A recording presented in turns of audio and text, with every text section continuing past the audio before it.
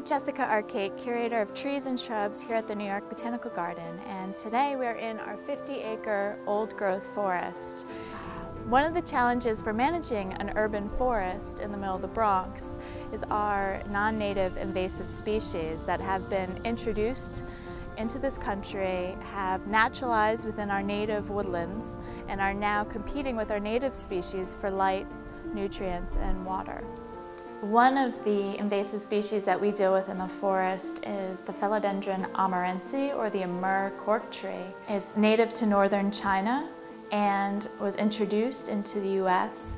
for horticultural purposes and has since then invaded our natural areas. To control the Amur Corktree, our management strategy is to remove the cork trees and then replant in those areas our native hardwood overstory trees. So the removal process involves our invasive species SWAT team, we call them. The removal of the cork trees is actually a really involved process. We don't simply go into the forest and cut down a tree. An arborist climbs the tree, cuts off all of the limbs, and then he carefully guides the tree to the forest floor without injuring any of the neighboring trees.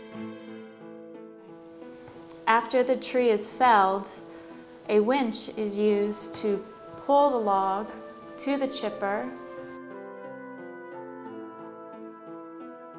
The log is run through the chipper and a mulch is created for our forest paths. After the cork trees are removed in an area, New York Botanical Garden staff and volunteers plant native trees and shrubs in those areas. Thanks for joining me today in our 50-acre old-growth forest. I hope to see you next time walking through our forest.